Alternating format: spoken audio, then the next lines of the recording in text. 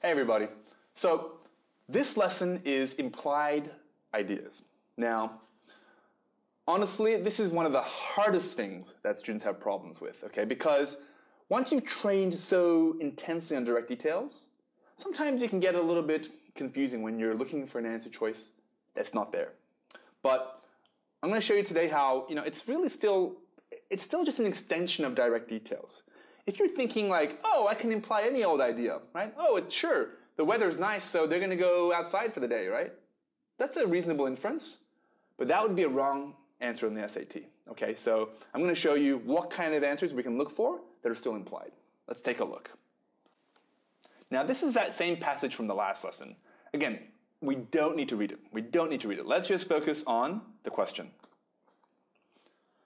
Based on the passage, the author's statement, if a pair consisted of two purines, for example, there would not be room for it, implies that a pair... So essentially, we're being asked, what does this line imply? What can we infer from this line?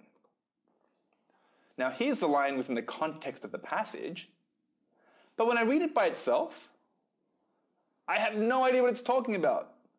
If a pair consisted of two purines, for example, there'd be no room for it. No room for the pair, I can't answer a question based on that. What's the inference here? Well, my first inference, to be honest, would be that two purines are too big for wherever it's supposed to go. Now, if one of those answer choices says that, I'm already done. But I like to just go back to one sentence before usually, just to make sure and save time, so I don't have to go back and forth, if I don't feel 100% confident about the answer. So let's go ahead and read that. One member of a pair must be a purine and the other a pyrimidine in order to bridge between the two chains. Okay? So it's kind of clear. It just said, in order for it to do its job, to bridge the chains, one has to be a purine and the other a pyrimidine. And the sentence I care about, it just says, hey, but if there are two purines, it won't fit. So what's my inference? I think my inference is that a purine and a pyrimidine fit, but two purines don't fit. Okay, so let's see which of these answer choices say that. A, of purines, let's actually read the sentence. You can't actually read it just like that because it's a little confusing. You have to say, a pair of purines would be larger than the space between a sugar and a phosphate group. Well, it kind of makes sense for a second there. It says the purines would be larger because I did say that the two pairs of purines wouldn't fit. So the purines are definitely larger, but it was larger than a purine and a pyrimidine pair, right? Not larger than a sugar and a phosphate group. So A doesn't seem like that's right.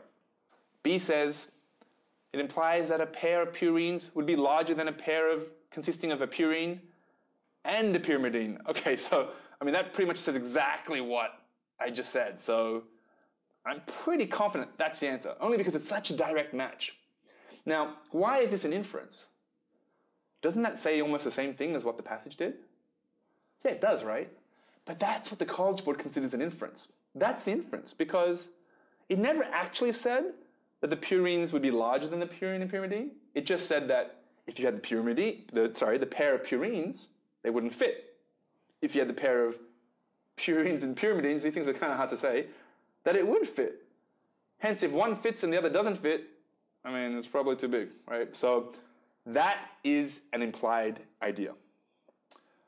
It's that level of support. Now, I just want to give a little tangent here to say that a lot of the times that, a lot of the reasons why we as students get this question wrong is in high school, when you're talking in your English class or your history class, the teacher will ask a question, people raise their hands and throw out their ideas of what it could mean. And that's great. You're interpreting. You're thinking critically about it. And the teachers love it, right? Great answer, John. Great answer, Susan. But does that mean that it's a correct idea? It means that you had a good thought based on the passage, but it doesn't necessarily mean it's true. It's something worth thinking about. Now, if we extend that now and said, would the College Board encourage that? Is that something that the College Board would want to put in their tests? Actually, I don't know. Maybe they would. But a better question is, could they actually grade that? Because if, I know from your classroom discussions, you've probably seen, Everyone in the class comes up with different answers, right? But how can I pick one of those as the correct answer? They could all be right. So that's why the College Board finds something as direct as this. Even though it's implied, it has to be so strongly supported that nobody could complain and say, oh, it could be this other answer or that other answer. And keep that in mind. You're looking for the incontrovertible evidence, the evidence that shows that it cannot be any possible answer, but it must be this one.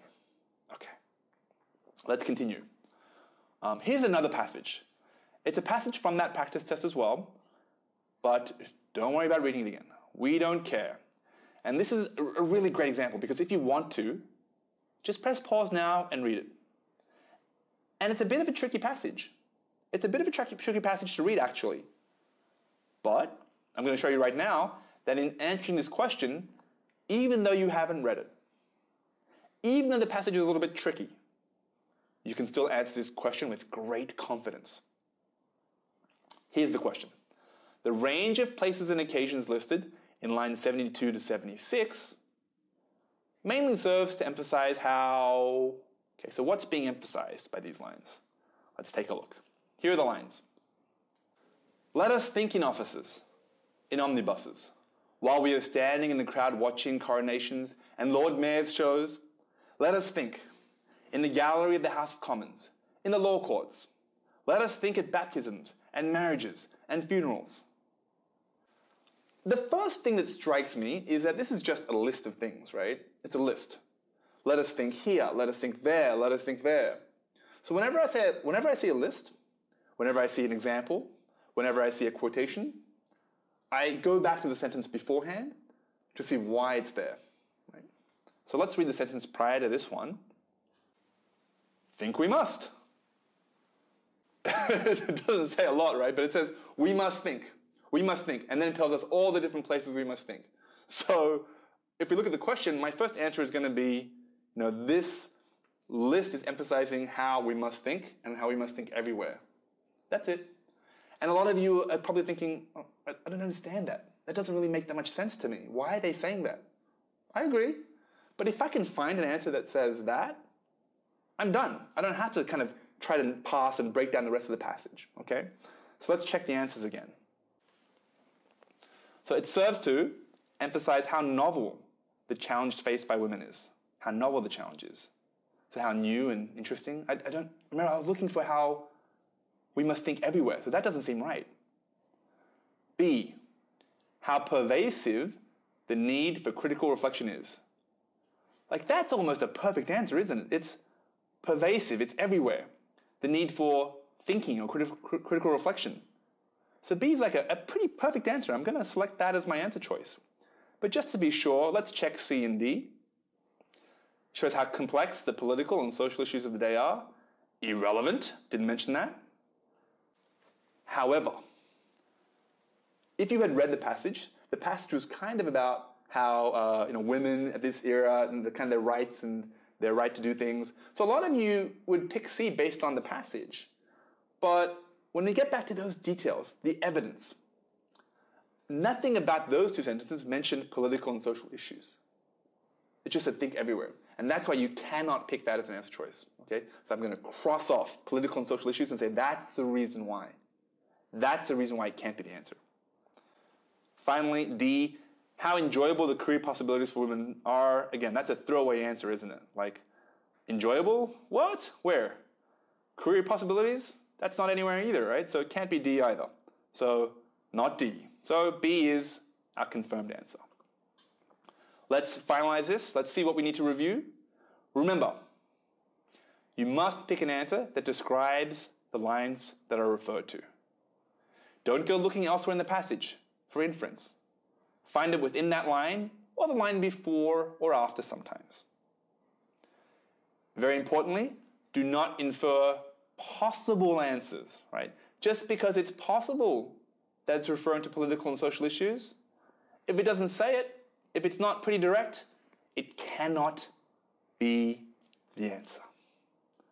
So, if that seemed not too bad to you, okay, and let me be clear here, just because you understand it now, you're not necessarily going to be able to go and do it by yourself right away. It's like math, right?